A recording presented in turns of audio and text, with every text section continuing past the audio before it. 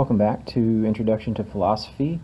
Today we're going to be talking about philosophy of science. And so just kind of kicking things off, what's science? So, well, first of all, the word science comes from the Latin word scientia, and it means knowledge. And so when you're talking about science, when you're talking about that scientia, you're talking about trying to acquire some type of knowledge.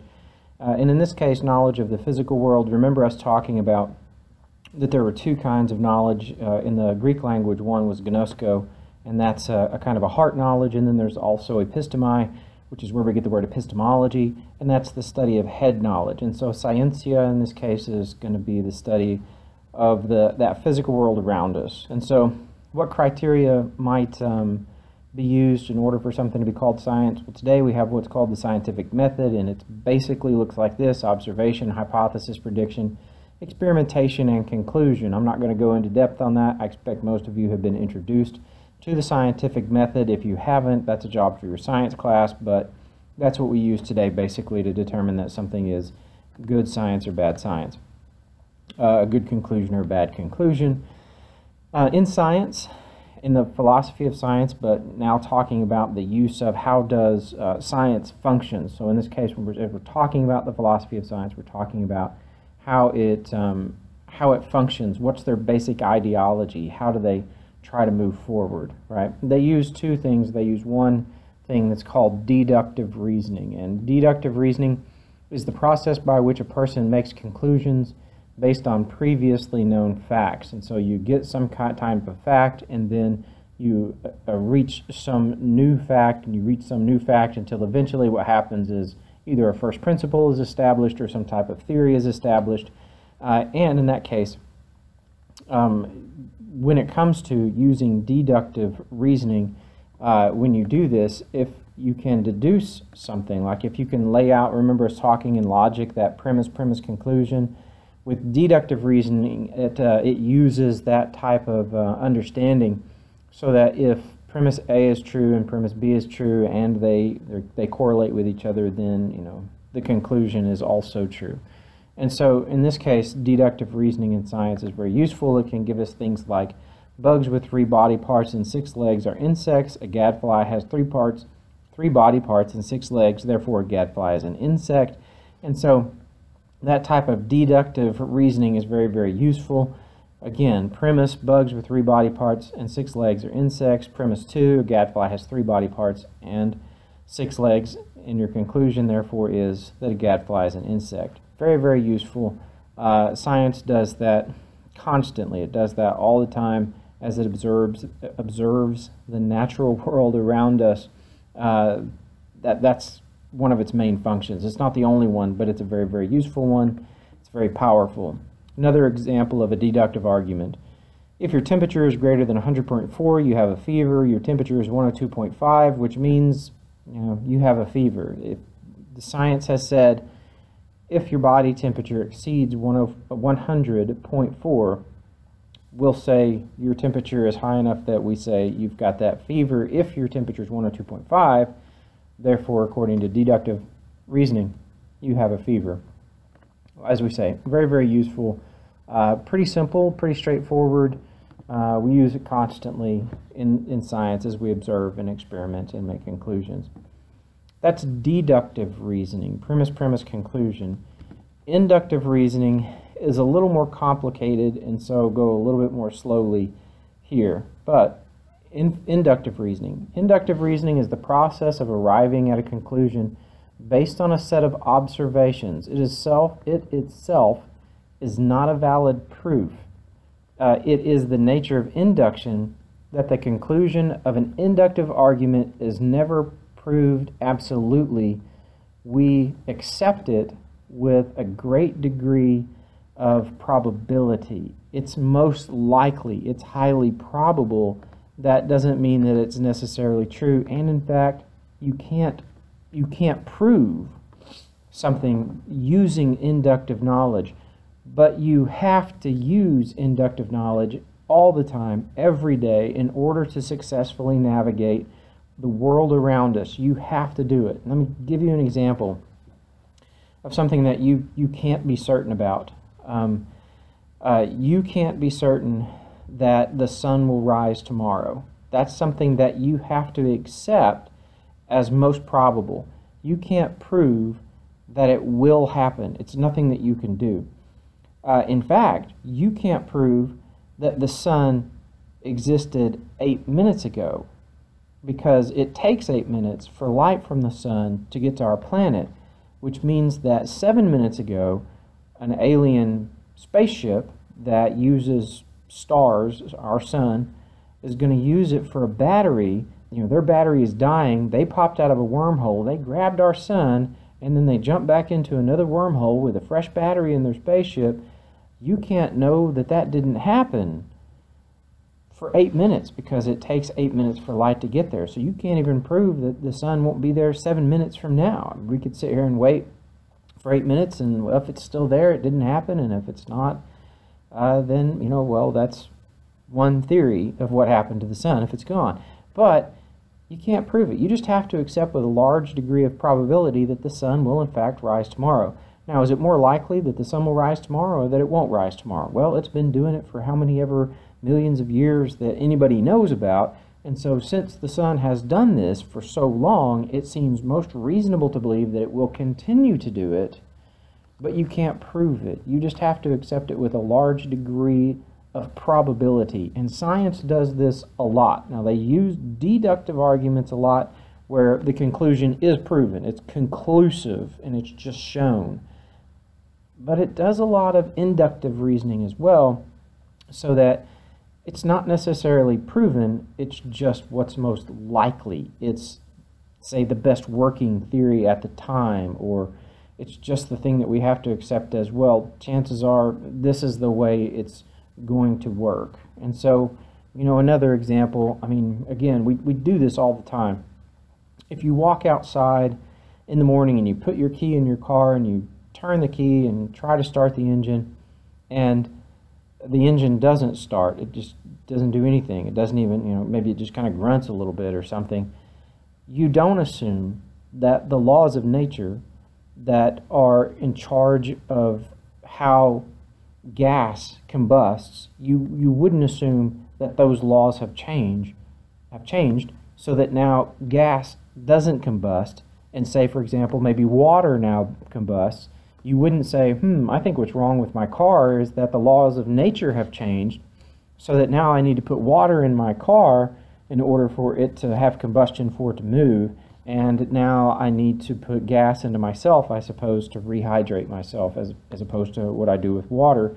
Now, you wouldn't make that assumption. Why not? Because it's not very probable. What's most probable is that, your starter's gone out, or your battery's dead, or there's any number of things that could be wrong with your car, but you're probably not going to jump straight to the laws of nature have changed. That's pretty improbable. And so, like I say, we use induction all the time, and in fact, we use the laws, inductive reasoning, even in simple, really practical, not, suns disappearing and cars failing to start. Even things like, I walked in here today, I knew I was going to be doing this lecture. I set up all of my apparatus here. I pulled up the chair that I wanted to sit in, and I just plopped myself down right in that chair. I didn't think about the fact that the chair could collapse. Inductively, I just made the assumption. I thought it's more probable that the chair won't collapse than that the chair will collapse. So, did I know deductively that the chair wouldn't collapse? No, because chairs do collapse. I have seen them collapse. I know that they can fail structurally so that they would not support my weight, and so that they would, in fact, collapse. That's entirely possible. But inductively, I just kind of reasoned, well, it doesn't happen often. I've sat in this chair before. It's not like there was an elephant in here earlier and I had to worry that perhaps the structure of the chair is no longer sound because the elephant has, harmed the chair in some way. And so I just plopped down and inductively thought, it's probably going to hold me. So we use induction all the time. Scientists use induction all the time. We make the difference.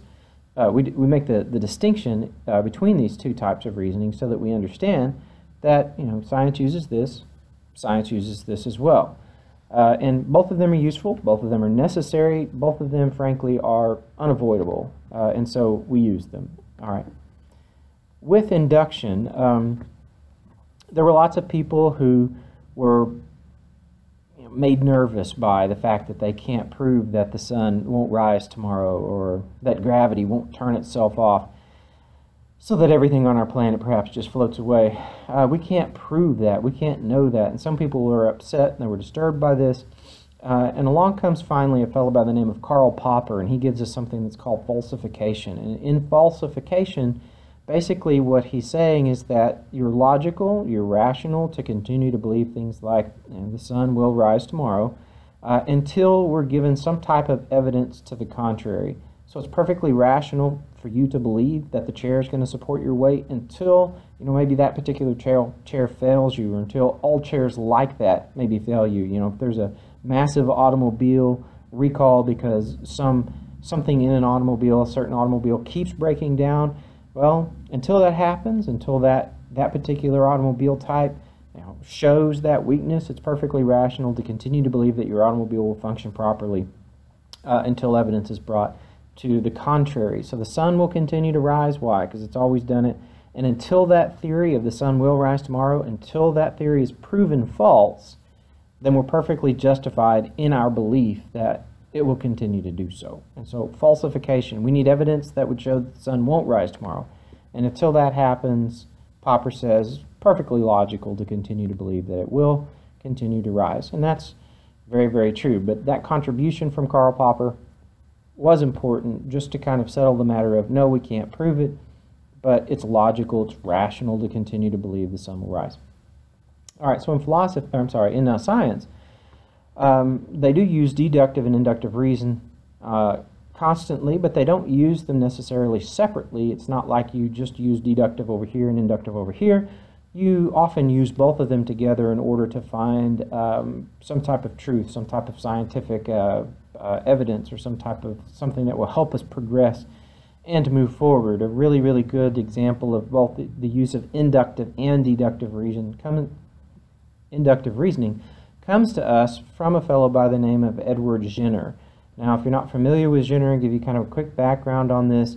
In Jenner's day, smallpox was sweeping across Europe, and it was killing high percentages of the population.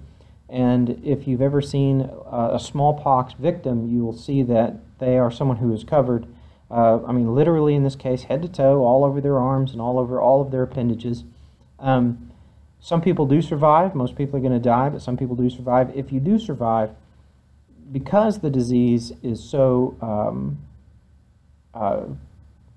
because it harms your body so much, and because it covers your body so much, if you do recover from it, you are still going to have pockmarked scars all over you. Your body's just going to be covered in scars. It's going to kill most people, but if you do survive, you're just going to be pockmarked from head to toe. And so what happens here is that, somewhat ironically, it's not the scientists who figured this out. It was the milkmaids who began to understand that all of these people in Europe are being infected with smallpox and dying, but the milkmaids began looking around and realizing that they were not being infected and they were not dying. And so imagine that you are a milkmaid and you come home from work and your husband is a carpenter, and you look at your husband and honey, how was work today? And he said, oh, Joe, he got smallpox and he died today. And then, you go to the market to get some food for your family that night, and you're talking to the grocer, and the grocer says, oh, my grocer friend over here, they got smallpox and they died today. And you go to, the bank, and you talk to the banker, and the banker says, this banker guy over here, he got smallpox and he died today. And then your plumbing breaks, you bring in your plumber, and the plumber says, oh, my plumber friend, he got... After you start seeing all these people in other occupations over periods of time who are getting smallpox and dying, and then you go to work the next day, and you sit down on your little milking stool and you're talking to the other milkmaids and you say to them, milkmaids aren't dying. All these people and all these other occupations are dying. We're not. Why aren't we getting smallpox? Why aren't we dying? Everybody else is losing people in their occupations. They're losing loved ones. We're not. And so what happens is that the milkmaids finally figure out that when they milk a cow, they get a little bacteria on their hands, and they have little bitty pox, just like smallpox, but in this case, they get what's called cowpox, because a cow udder has a bacteria on it. And so when they milk the cow, they get those bacteria on their hands and they get a pox. But they figured out that if they got cowpox, they wouldn't get smallpox. None of them are dying. None of them are getting sick. And their conclusion was, as they looked around, was, hey, we have cowpox, therefore we're not going to get smallpox. And so here it is in a deductive argument. It says, I have had cowpox. Anyone who has cowpox will not get smallpox, therefore I will never have smallpox. And so Jenner actually overheard one of the milkmaids say, I shall never have smallpox, for I've had cowpox. I shall never have an ugly pox-marked face. And so Jenner says, well, hey, the milkmaids aren't getting sick. And so he figures out that if people get cowpox, then they won't have smallpox. So he takes a little boy and he gives the boy cowpox. No problem there, right? Give the boy cowpox. They just get some pox on their hand. It's not a big deal. Gives the boy cowpox. And then he takes smallpox, like a boil, lances it, he gives somebody, that same boy, he gives him smallpox. And the boy doesn't get sick. And from this, we have vaccinations. This is where vaccines come from. And it's this idea of we use both deductive knowledge and we use inductive knowledge together in order to make scientific discoveries. And then in this case, Jenner is going to invent vaccines. He's going to invent vaccinations. Now, certainly science uses deductive and inductive reasoning, but we have to be careful. Usually as I'm talking about the whole Jenner gives the kid cowpox, I'm like, no problem. And then Jenner gives him smallpox, and I say, not my son. Give him my son smallpox, and go find somebody else's son to experiment on here, because I know about something called causation versus correlation. And causation versus correlation is kind of that tricky thing in science where you have these two events that they correlate, meaning that they happen within the same kind of time frame and even within the same area of space. And so time and space, they kind of happen, and it makes them look like one is causing the other, but in fact it isn't the cause. It's just that they are correlating. They're not causing, there's just correlation. And so, for example, malaria. A literal translation of the word malaria is two words. It means bad air. Mal meaning bad, like malpractice means bad practice, and then area just means air. And originally, people thought that the reason people get malaria is because of the bad air, like in a low-lying, swampy type of area. So, for example, when we were digging the Panama Canal, we're digging across there through this kind of tropical jungle-type atmosphere, and there's lots of low-lying, swampy area, and so the workers were getting bad air disease. Those workers would get into the swamp.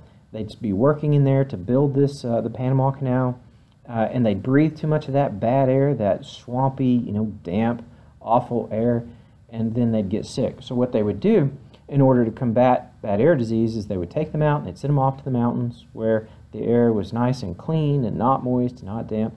And so they thought that it was the bad air that these people were breathing, when in fact today we know that it was a mosquito. And so malaria, bad air disease, comes to us through mosquito bites. Well, where do mosquitoes live? They live in swampy, low-lying, very humid areas like swamps. That's where they like to dwell. Do they like to live up in, dry, mountainous? No, not a lot of mosquitoes up there in that dry mountain air, plenty of them in the swamps. And so what was happening there was that there was a kind of correlation between this idea of bad air, swampy air, and that disease that they thought came from the bad air, when in fact the swampy air was not the cause of the disease. There was correlation, same time, same space. It correlated, but it was not caused by the bad air. And so it's hard a lot of times to see through causation versus correlation. And often what will happen is that later on science will come up with some kind of new knowledge, and then we'll figure out, hey, it wasn't that to begin with, it was actually this. So another example of that. In the 1980s in Time magazine, the cover was a picture of 2 eggs on a plate, and then kind of a droopy looking 2 eggs, like as they were droopy eyes, and then underneath was a strip of bacon, like in a frowny face, not a smiley face, in a frowny face. And it said eggs, cholesterol, now the bad news.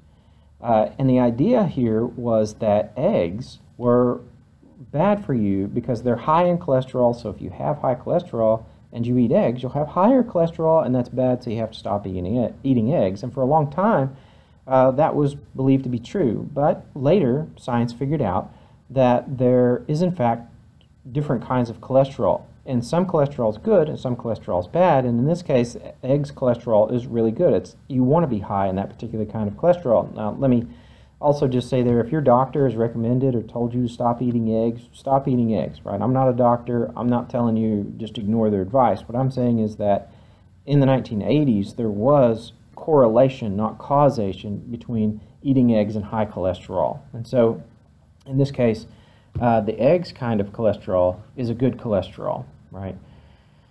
So, now we know that the eggs cholesterol is good, and so we don't stop eating eggs if we have high cholesterol necessarily. Again, if your doctor told you not to, don't do it.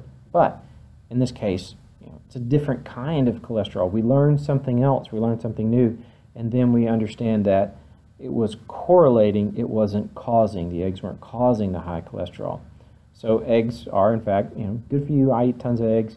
I like to tell my students there, because I've got this picture of that plate with the eggs and the bacon, that's frowning, and, eggs, now the bad news. And so I defend eggs, and I tell them, eggs are actually, they're high in good cholesterol, so, eggs are good for you.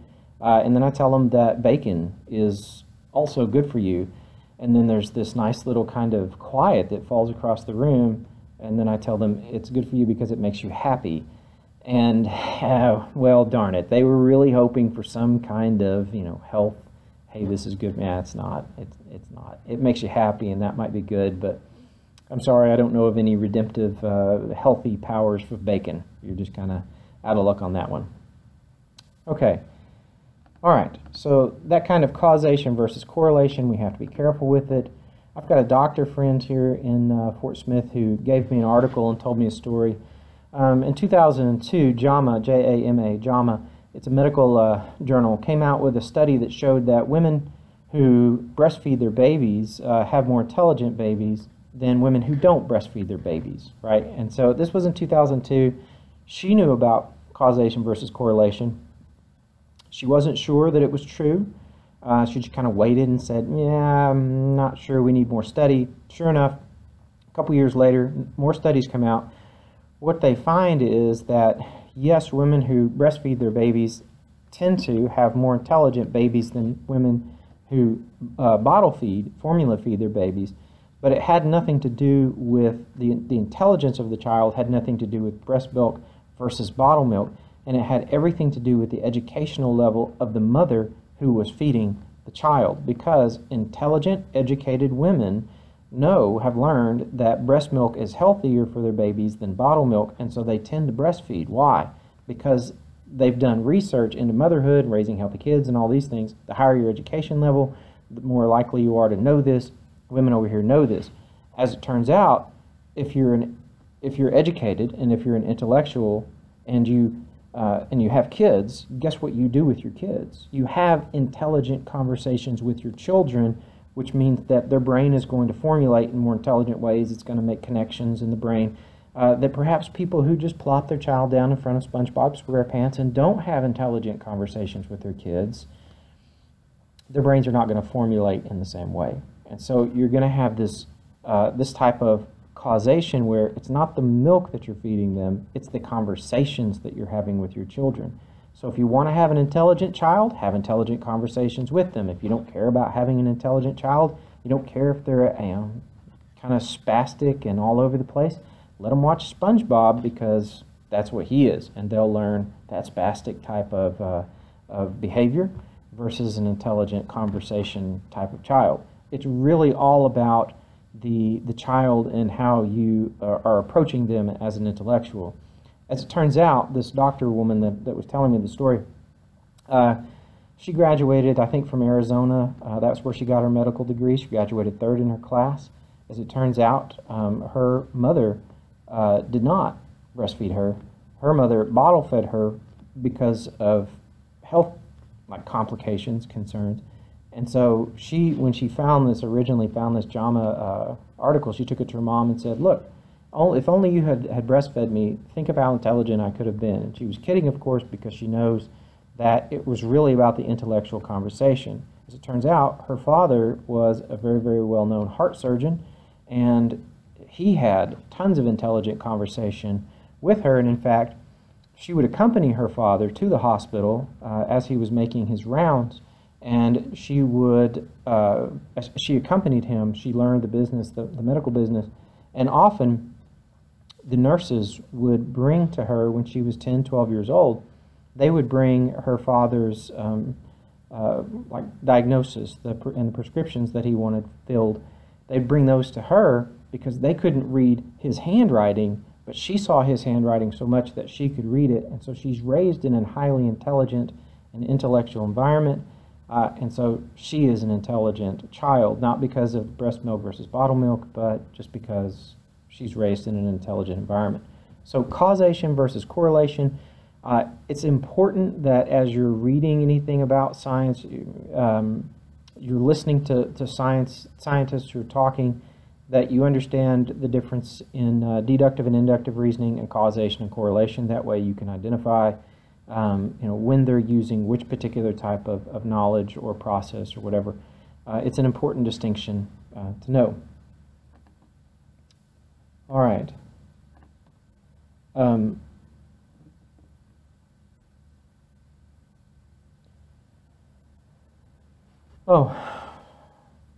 One of the things that's also important to know about science is to know that scientists are human, and they make mistakes just like all humans make mistakes.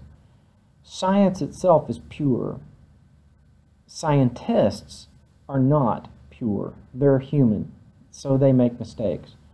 One of the really famous stories that comes to us comes by by way of a guy by the name of Ignatius Semmelweis. And Semmelweis was a surgeon.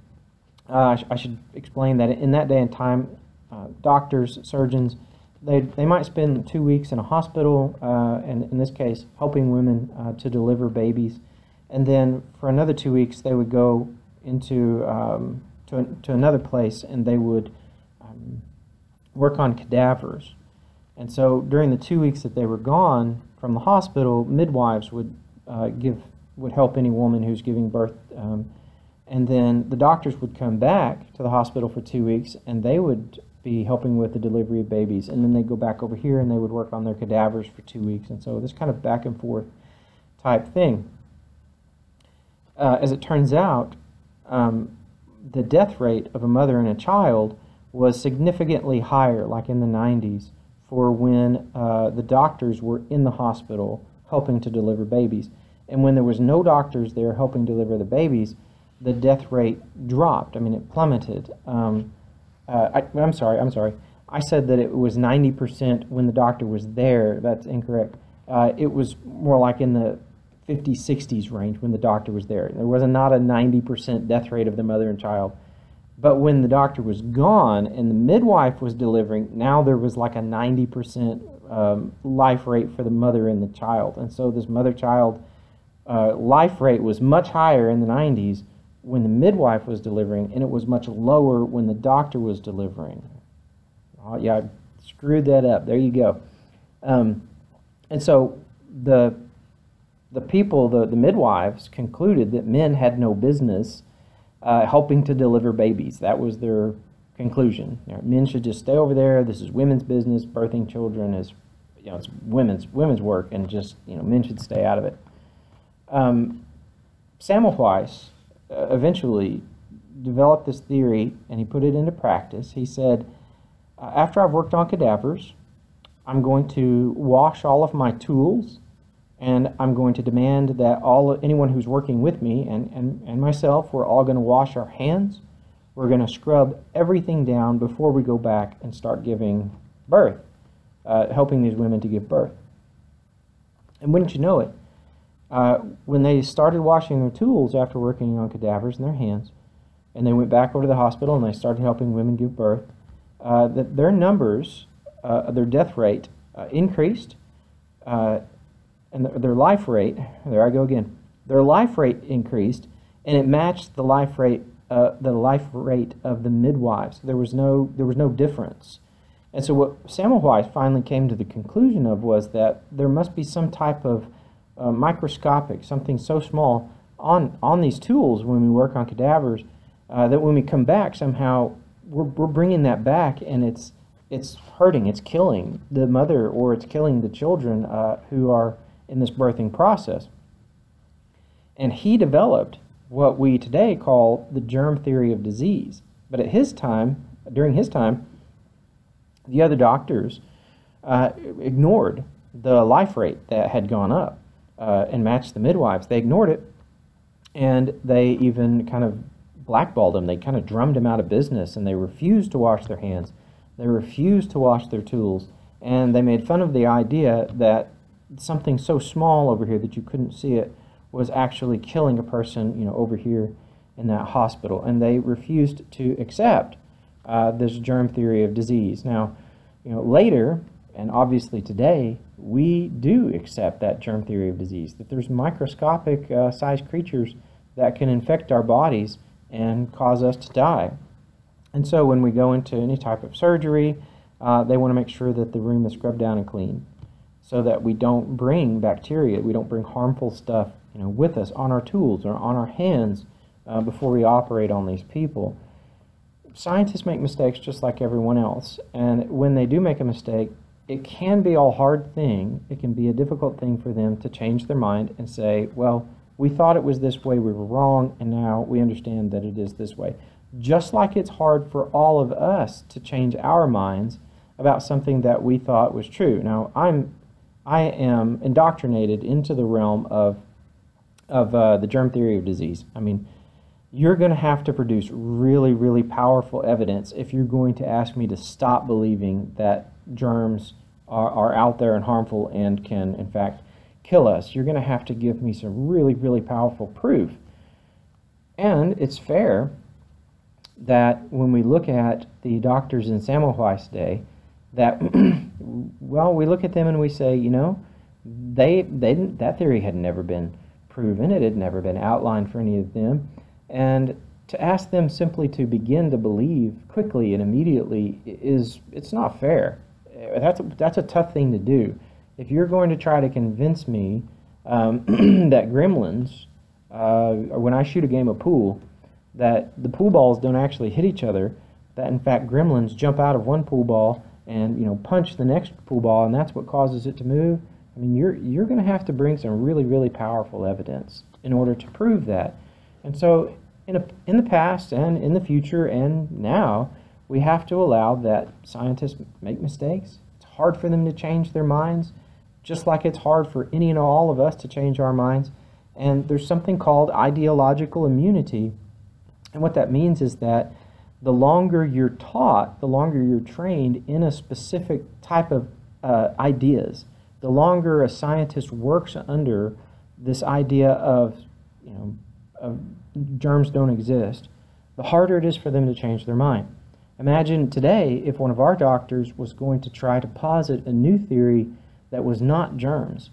They're going to have to really show, it's going to take tremendous evidence, and even if they do bring tremendous evidence for the non-existence of germs, a lot of doctors still aren't going to be able to stop believing in germs because they've been taught germs for so long that they're immune to other ideas, hence ideological immunity. They're immune to other ideas because the longer you're indoctrinated into one idea, the harder it is to get out of it. And that's why at the beginning of the semester, I was telling you, it's really, really hard to change your mind. And so that's going to be true of scientists as well, just like it's true of all the rest of us. It's going to be true for scientists. The longer they're taught something in the realm of science, the harder it is for them to say, no, that's not right. It's this thing over here. That's just human. We have to let them do it, just like we have to let ourselves make that same mistake, and try to be aware of that ideological immunity so that you can be prepared to change your mind.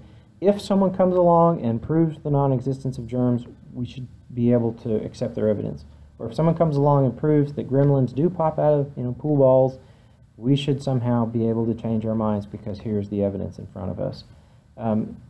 It is a difficult thing to do, to change your mind, and that's why scientists are no different than any of the rest of us. It's hard for them as well. In science, a couple things that scientists have to be careful about. Scientists have to be careful because the observer can change the observed. Now, what does that mean? If we're studying a group of baboons, we have to go in without the baboons knowing that we're there. If the baboons know that we're there, they're going to change their behavior. If we're going to study, children and the psychology of children at play, maybe we have to let children play with children without them knowing that we're there and watching them. Otherwise, their behavior is going to change.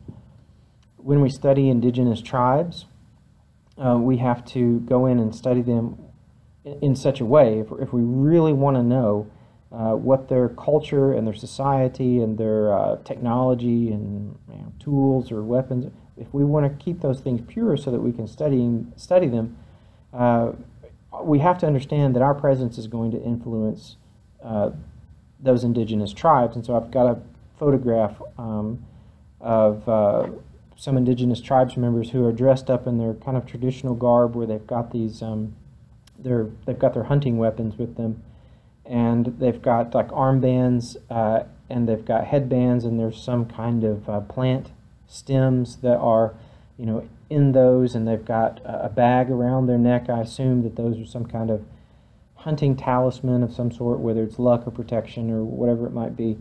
They're about to go out and do a traditional hunt. They're also, they have their faces painted. But the trouble with this is that as you're looking at them, you begin to see immediately that the observer is changing the person that's being observed. And so in this case, they're both wearing mesh shorts, like basketball shorts. They didn't make those. That's not part of their manufacturing culture. They don't have the kind of manufacturing culture that comes up with mesh shorts. One of them's wearing a wool cap. One of them's wearing like a synthetic belt around his chest, around his upper stomach, something like a fanny pack, but all I can see is the strap, so I don't know what kind of thing he's got strapped to the back of himself there. And one of them's wearing a pair of Oakleys. We've radically changed the person, that tribe that we were trying to observe. And in the background, you can see 3 or 4 automobiles that are parked back there. This is not scientists studying these individuals and their native habitat at all. So you have to be careful as a scientist. The observer can change the observed, and if you want to see them in their natural habitat, you have to make sure that they're not realizing that you're there, like with the baboons. Equipment can also influence the results of a scientist, and so in particular, one of the things that comes to mind, if you're trying to study the stars, your telescope is certainly going to influence your ability to study the stars. And so If you look at a telescope from the 1700s and you look at Hubble's Space Telescope now, you're going to get incredibly different results. There's no way that their telescope back then and ours is going to give us the same results. We're just going to have better photographs of the universe from Hubble. And later generations, hopefully, we'll have even better telescopes than Hubble. Maybe we'll, instead of just getting one that's off planet like Hubble, maybe we'll get one out past Pluto and have one sitting on the edge of our solar system, which is going to give us even better photographs than the one that we've got now. Your equipment is going to limit the kind of scientific research you can do and the scientific results that you can come up with. As we get better equipment, we'll get better results. It would be incredibly foolish of us in today's time to believe that our equipment is the best equipment that can be made. It might be the best equipment that is on this planet currently, but that doesn't mean that there isn't better equipment coming later on, and that we won't invent something new that will allow us to get a better picture of the universe. The development of rockets is what allowed Hubble telescope to be launched and to now orbit our planet, so we get these new fantastic photographs of our universe. But it would be foolish to think that we have reached the height of our technological advancement, so that no other telescope could ever do better. And therefore all of our scientific observations must now be correct because we have the greatest telescope that can be invented. That's certainly not the case, and so we want to be careful not to think of ourselves as being so technologically advanced that there's nowhere else to go. Now, I can't imagine where the next step is because I don't have that kind of ability. I just don't have the imagination or the scientific know-how to somehow get us from where we are currently to some greater scientific piece of equipment.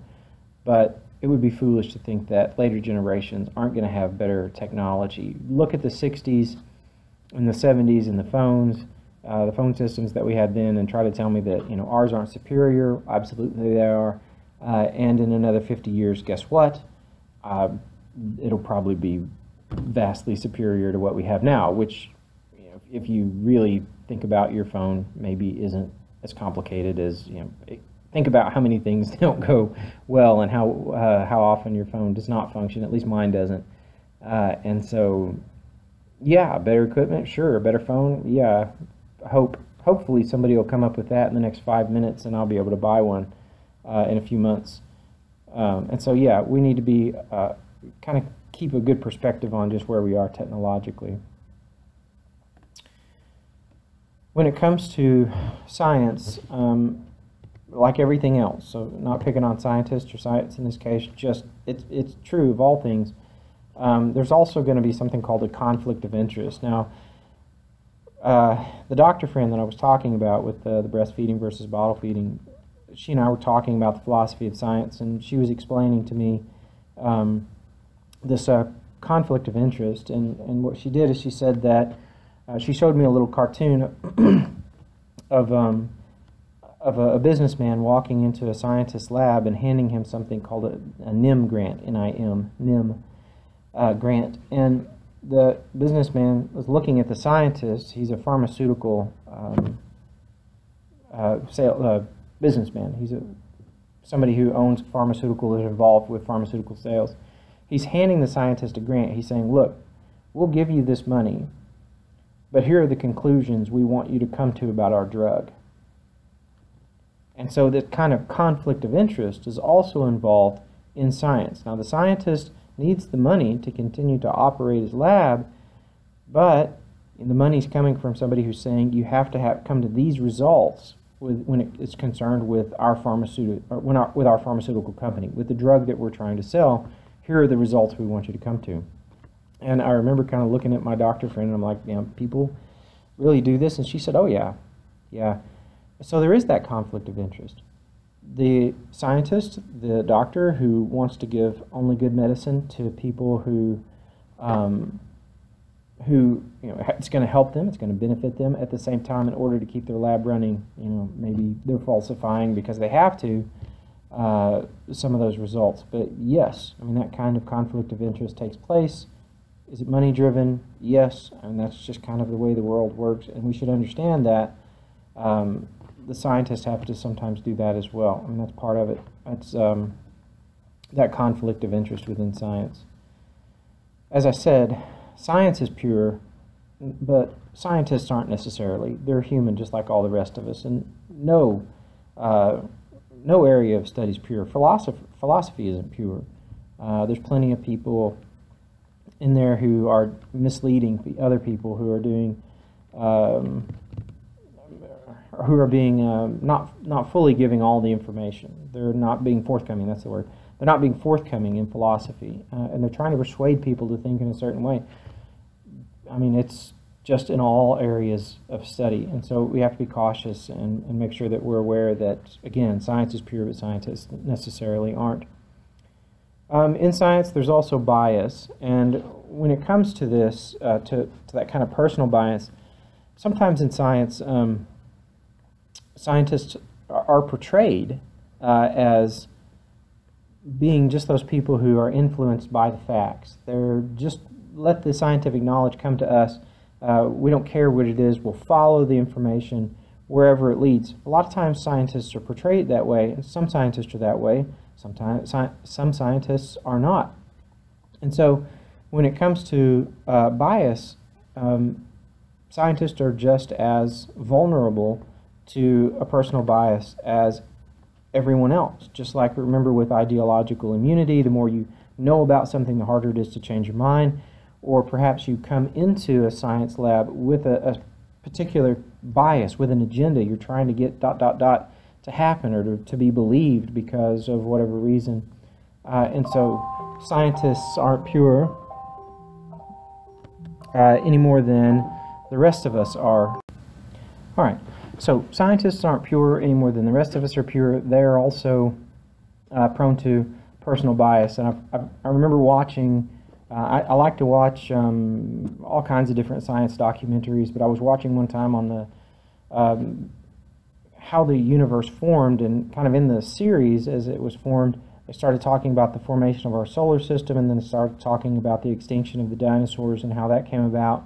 And there was one theory that one scientist put forward called the Nemesis theory, and basically the theory is that our sun's a star, that our sun shares an orbit with another star, and every 26 million years these two stars come into close contact with each other, and that Nemesis, it's also called the Death Star, if you're more familiar with that, you know, that Star Wars reference, but literally in this case they call it the Death Star, that when these two stars got close enough to each other, that Nemesis would throw all kinds of debris in our direction, and that's what happened. That's what caused the extinction of the dinosaurs, was it threw debris at us. So this huge, you know, amounts of debris hit our planet and devastated it, and so the dinosaurs died out.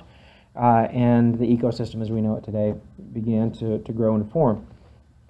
So what they did is they kind of figured out when the extinction of the dinosaurs was.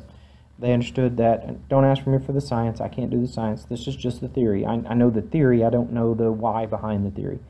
And so what they started doing is they're like, okay, if this happened to the dinosaurs at this point, then Nemesis, that Death Star, should be about here, you know, in that rotation. And so what they did is they got a system, a computer system, a telescope computer system called 2MASS, as in the number 2MASS, and they started taking photographs of where that star should be. And so they start trying to map it, to take photographs at the universe, because they can track how the stars are moving. If they can find this thing that's out there that's obviously not part of another galaxy or another system or whatever, they can track the Death Star. Again, I can't explain exactly how it happens. I don't know the science. I just know that they're taking pictures. They're saying it should be over here, and we should be able to tell because of its motion that it's doing ... They took 2 million images. No evidence of the Death Star was ever found. And so many of scientists concluded that no such star exists. Why not? They don't have any evidence.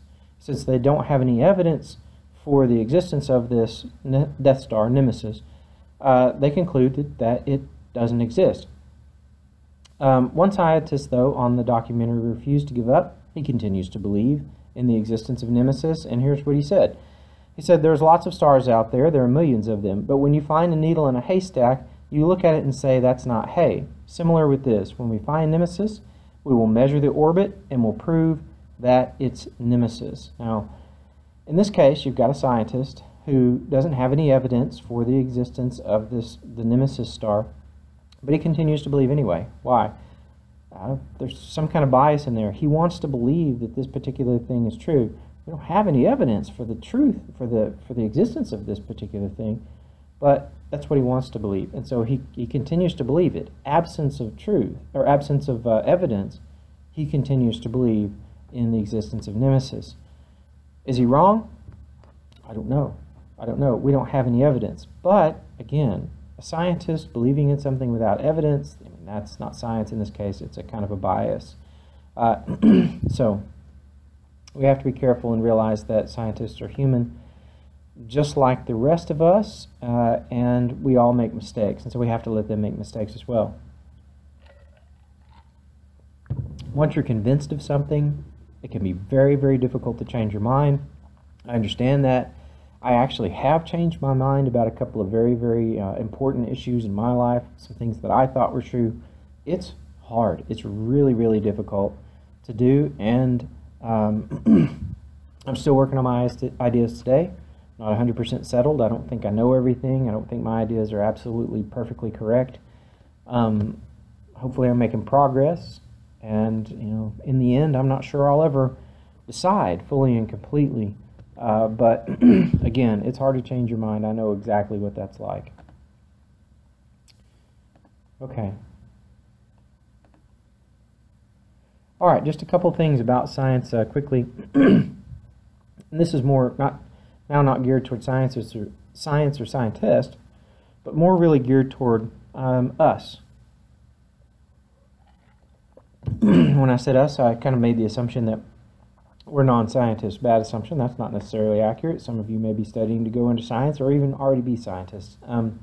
But some of the things that kind of influence people who are non-scientists sometimes that we should be aware of and be careful of. First of all, anecdotal evidence is not science. In fact, it's really not even evidence.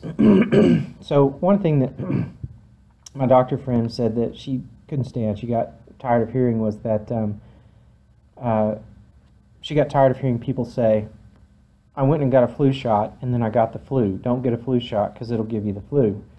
That's based on some ignorance. It's based on anecdotal evidence. Those stories that are told over and over and over. It is true that if you get a flu shot, you may suffer some flu symptoms, but the flu shot won't give you the flu.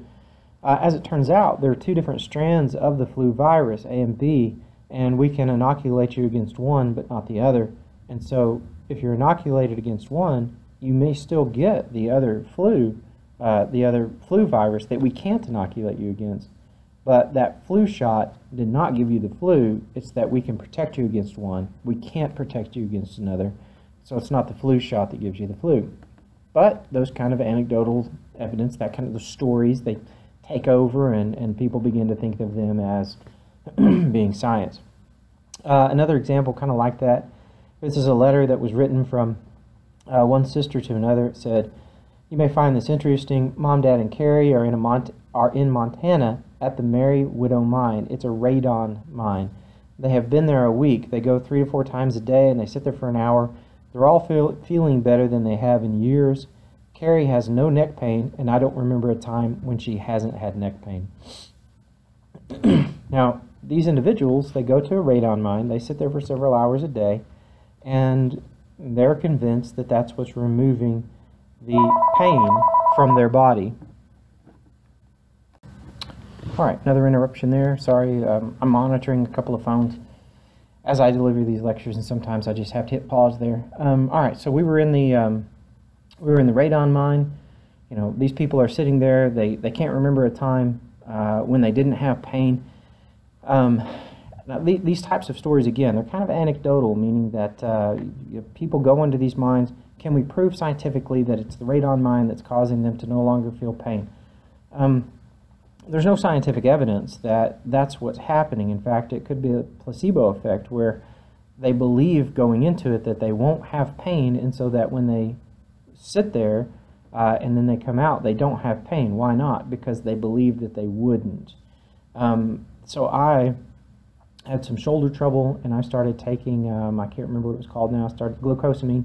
I started taking glucosamine years ago. My shoulder stopped hurting.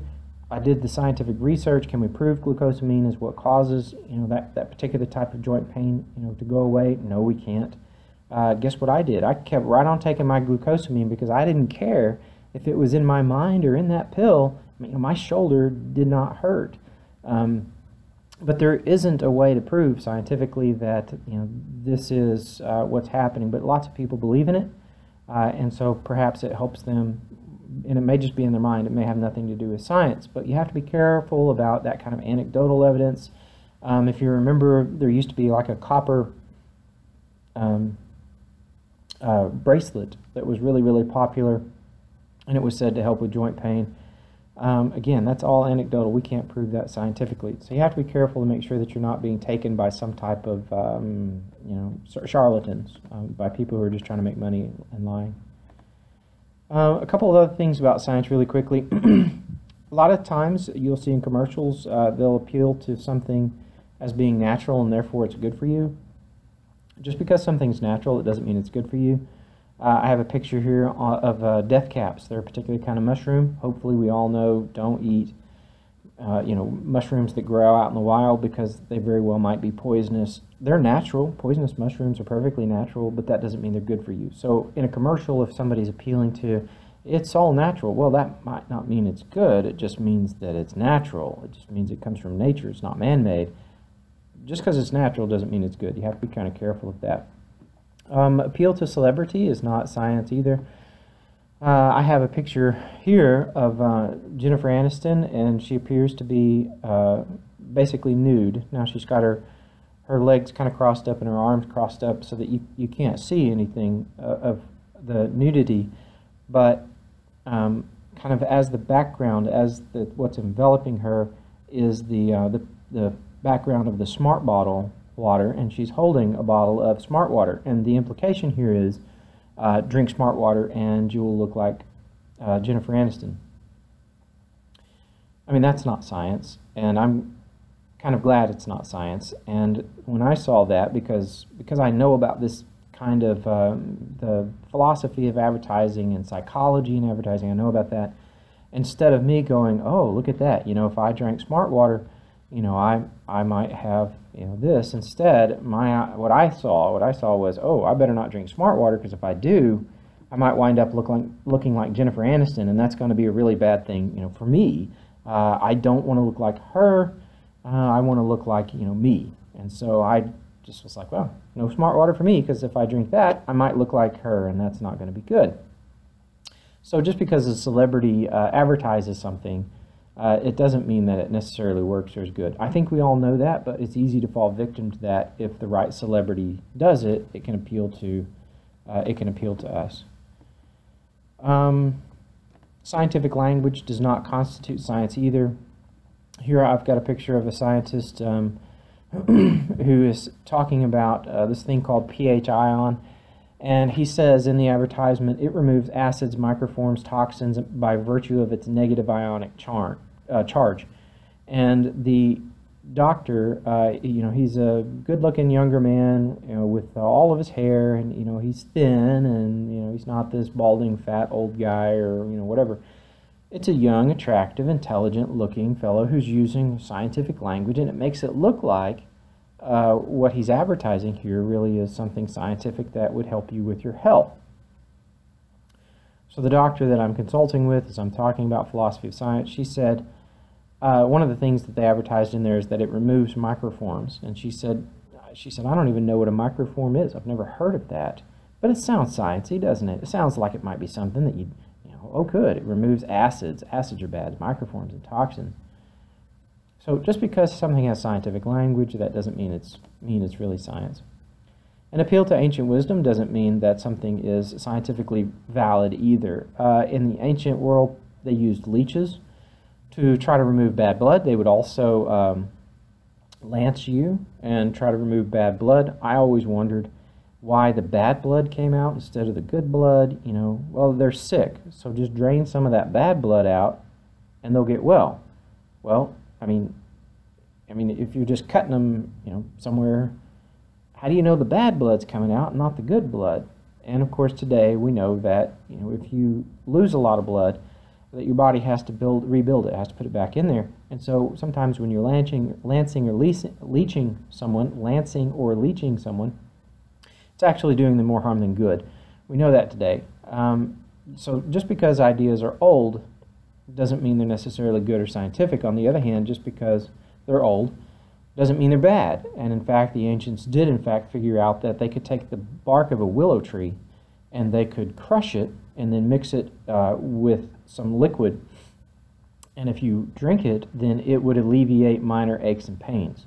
And so today, we still use that extract of willow bark in aspirin, and it still works the same way. And the ancients figured out that if you could do that, if you could crush that up and then consume it, then it would help you with your aches and pains. So I tell my students today, next time you get a headache or some kind of ache and pain, don't bother buying aspirin. Just go out and lick a willow tree, and you should be good to go.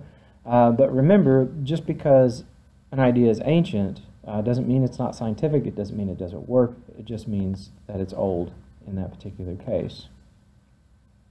So, science can and does give us a lot of great things, but science is limited. In this part, I just want to say kind of quickly here that it does give us tremendous benefits. It helps us to traverse the world around us. It makes life easier and better, more comfortable, more convenient. We have more food on the planet now than has ever been had. It's easier to access.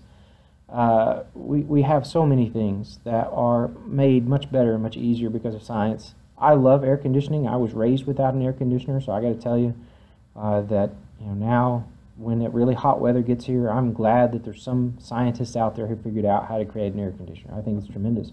But science is limited, and in a culture today like ours, a lot of times science is just held up as, and this is the ultimate, and science will give us all the answers. I think science gives us lots of answers, but there are some things that science can't touch. There are some things that science can't give us answers to. One of the things that science can't answer for us is the question of morality. Science can talk to us about pain. Science can talk to us about the effects of the sociological ... It can do all of that, but it can't tell us morality. It can't say, and these things are right, and these things are wrong. It's limited to the physical world, to the chemistry of our world, to the physics of our world, to all of those kinds of sciences, but it can't step over into the metaphysical world where we decide, and these things shouldn't happen. These things ought never to happen. No one should do these things or have these things done to them. There's no realm of science in that physical sciences in which you can make those kinds of declarations. You can talk about that the sun is the center of our solar system, and that knowledge won't help you decide whether or not you should do ... morally. There's no, that's not going to help you. It won't influence. It shouldn't influence. It can't tell you the right kind of moral decisions to make. You can talk about lots of different biological and chemical aspects of humanity, but those are biological and chemical, and the realm of metaphysics, the realm of ethics, stands over here on its own and is something very, very different. You can't say that racism is wrong based on the anatomy of humanity. It's wrong, but it's wrong for different reasons. It's not wrong because of, my human biology is this, therefore racism is wrong. It just won't help us with that. It gives us a lot of stuff, but it has its limitations, and we have to be careful that we allow that those limitations are in place. I give you this warning partly because I've been watching some scientists recently, and they're very excited, some of them, not all of them, but some of them are very, very excited, saying science is going to give us all the answers all we have to do is rely on science, and eventually we'll know everything, that there is to know, that we need to know, or every bit of knowledge comes back to us through science. We have to be careful with that because, as we say, there are some things that science really can't talk about, and they can talk to us about how the anatomy of the brain might work, but they can't say, and therefore, ...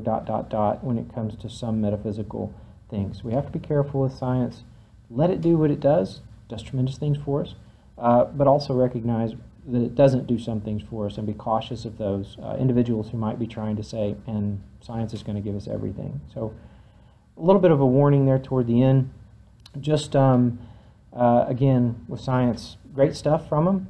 Also, there are limitations, just like there are limitations on all areas of study and research. So we want to be careful that we know the limitations that are there as well. And I will see you all next time.